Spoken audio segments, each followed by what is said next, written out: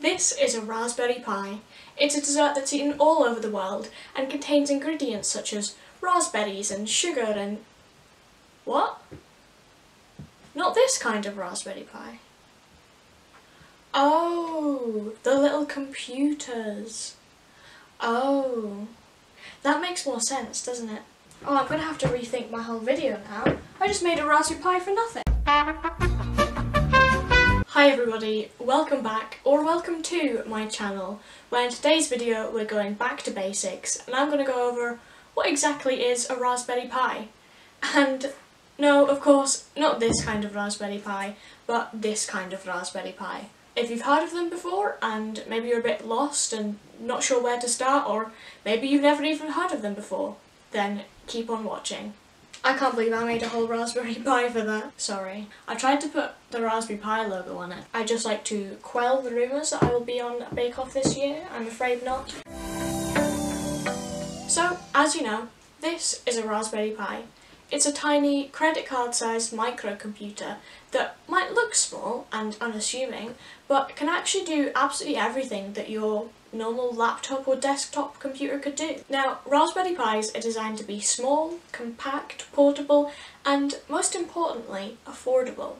This model here, which is the Raspberry Pi 2 B+, ranges for about £30, and so do most of the other ones. I'm pretty sure the most expensive kit you can get, which is an all-in-one computer and keyboard, is around £99. The reason they're so affordable is because the Raspberry Pi Foundation aims to make computing accessible for everybody of all ages. It's an absolutely fantastic resource for learning to program on, which is how I got involved in Raspberry Pis. I coded my first line of Python on one of these and just fell in love there and then. Because Raspberry Pis have the ability to communicate and interact with the outside world and other devices, it makes it absolutely perfect for digital makers.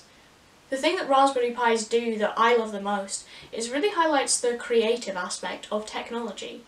I feel like technology can sometimes seem like a very rigid and maths-based and nerdy subject, but actually the Raspberry Pi proves that there's such a great deal of creativity involved in technology, and as you can tell by my channel, that is what I absolutely love to do. Now that I've gone over the background of the Raspberry Pi, let's take a closer look at the actual physical Pi itself. As you can see, we're now up close and personal with my Raspberry Pi. Like I said, although it's small, there's a lot of things here that you will hopefully recognise from your laptop or desktop computer. We'll start with these two here. They are the USB ports. As you can see, there's two in each one, and these are used for connecting your mouse, keyboard, or anything else that connects via USB. Next to it, down here, you have the Ethernet port, and this is used for connecting your Ethernet cable from your router to your Raspberry Pi to supply it with internet. Now, some Raspberry Pi models come with Wi-Fi built in, so you don't need to do that. Others don't, so you will have to connect it via Ethernet like this one, or you can get little USB Wi-Fi adapters that you just plug in here and that will let you connect to the internet.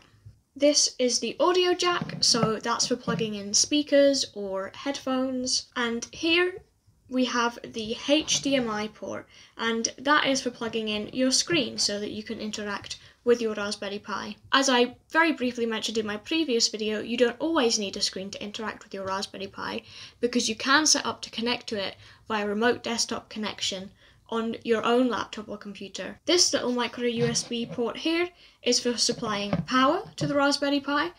Underneath here, this little slot at the back is where you insert your SD card, which is going to contain the operating system for your Raspberry Pi, as well as any other things you stored on it. Now, this little connector here, in between the HDMI and the audio jack, is for connecting cameras to your Raspberry Pi. What you do is you flick this white bit up and you insert a ribbon cable for connecting them. And finally, arguably one of the more important things about the Raspberry Pi is these pins up here. These are called GPIO pins, or General Purpose Input and Output pins. This is where you're going to connect any electronic components and all your other cool accessories that's really going to take your Raspberry Pi to the next level. And that was just a very brief overview of what a Raspberry Pi is. So if you didn't know, then hopefully that's given you some good background and maybe even given you a little bit of inspiration as to what you could use a Raspberry Pi for. I'll make sure to link some good resources down in the description if you're ready to dive a little bit deeper. I know that was a bit of a short video, but this video is part of a Raspberry Pi beginners series I'm planning here on my channel. So if there's anything in the basics of Raspberry Pis that you would like me to cover, then please do let me know down in the comments. As much as this channel I'd like to be all about making fun and cool projects for the Raspberry Pi, I also want it to be beneficial to you guys. So if there's anything you would like me to cover, then please let me know so that I can make sure that I'm making the content that you want to see. Speaking of fun projects, I actually have some really cool things going on behind the scenes right now that you will see in the upcoming weeks. If you want a little sneak peek, then be sure to follow me over on Instagram, which is just @ElloraJ. And of course, don't forget to subscribe and hit the notification bell so that you won't miss some of the cool projects that I have coming up. Thank you so much for watching, and I'll see you next time. Bye! Now the question is, does this actually taste any good?